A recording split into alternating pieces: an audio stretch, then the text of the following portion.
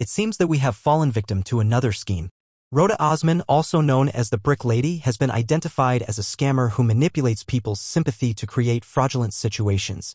Her first incident occurred in 2020 when she alleged that she was assaulted by a security guard at a dollar store, resulting in facial contusions, a black eye, and a back injury. Taking advantage of the situation, she started a GoFundMe campaign and managed to collect over $4,000. In her most recent scam, she claims to have been assaulted by a man after refusing to give him her phone number. However, there are no witnesses to support her allegations. Once again, she has created a fictitious girlfriend to solicit funds for her supposed medical bills. This time, she has managed to raise an astonishing amount of over $40,000. Recently, the men featured in the video have come forward to share their side of the story. Right there, bro. See what I'm saying? Like coming from the gas station. We just came from the gas station, right? And she was talking about she got hit with the brick. You know what I mean? And then we was asking. So we just like, what just happened, bro? Who just hit you with a brick? She talking about a guy in a suit. You know what I mean? But we saw the guy earlier though. We never knew he was a bad guy though. You know what I mean? We saw the guy earlier, like we working and stuff like that. So that was around here and stuff like that. That was moving and stuff like that with the girl before she got hit with the brick. You know? So what happened? We just don't know what happened. I think they had like a argument or something like that. We just don't know. Before you know? She was trying to fight with another. Yeah, she was trying to fight with another girl right there before she got hit with a brick. You know what I mean? She was trying to fight. You know what I mean? So what happened is we were just out here. We were chilling and stuff like that. We went in the gas station. Right after we came back outside, she was right there talking about I got hit with the brick. You know, and we was trying to help her. That's all we was trying to do. You see what I'm saying? We were trying to help her. I called the police and stuff like that. They pulled up. I talked to them. I know they got the video. The police got the video. Yeah, we can pull out the video. I was talking to the police. She was behind me. You know what I mean? Woman at the center of a viral video who claimed a man threw a brick at her head because she would not give him her phone number is now wanted by Houston police. This story got national attention after that woman live streamed what she claimed was the aftermath on Instagram and started a GoFundMe.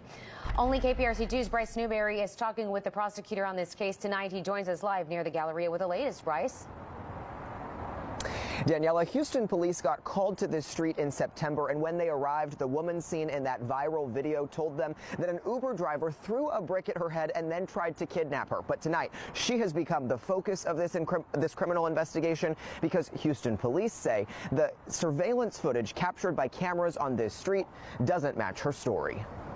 Yo, this man just hit me in my face with a brick and all these black men just watched. This video with more than 1 million likes on the Shade Room's Instagram page captured the moments after what appeared to be a brutal attack in West Houston. Y'all gonna let a man hit me in my face? The woman is 33-year-old Rhoda Osman. What have I ever done to anybody in my life to deserve this? Seen here in tears in a hospital gown. She told the detective that responded that she was hit in the head with a brick after she refused to give her phone number to a guy on the street. And was that verified by any of the evidence that detectives looked at?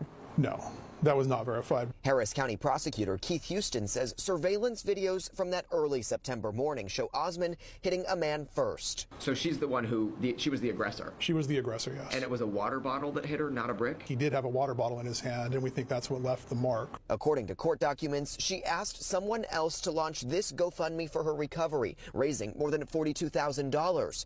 But as the story went viral, a blogger on TikTok called police, alerting them to this 2020 GoFundMe, which claimed a vicious assault by a security guard in Minneapolis. Detective Thornton verified with Minneapolis police that there was no assault done at that time. It was completely fictional. Prosecutors allege theft by deception and believe she would have received all that money had the campaign not been shut down. The violence that I have suffered since September 30th is just unbelievable. I can't even believe I'm here.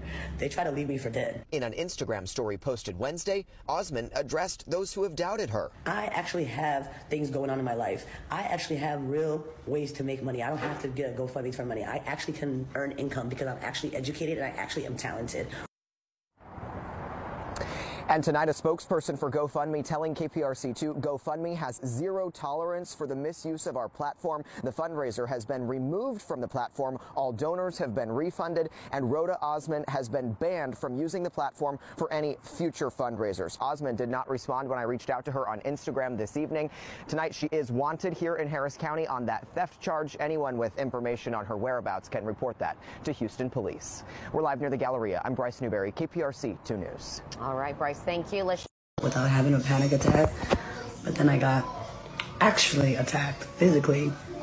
As you can see, I have a welt right here and a little welt right here. Don't worry, those bitches cannot fight. But 2 black women in their 40s decided to attack me as I was leaving their establishment. Apology must be as loud and as public as the disrespect.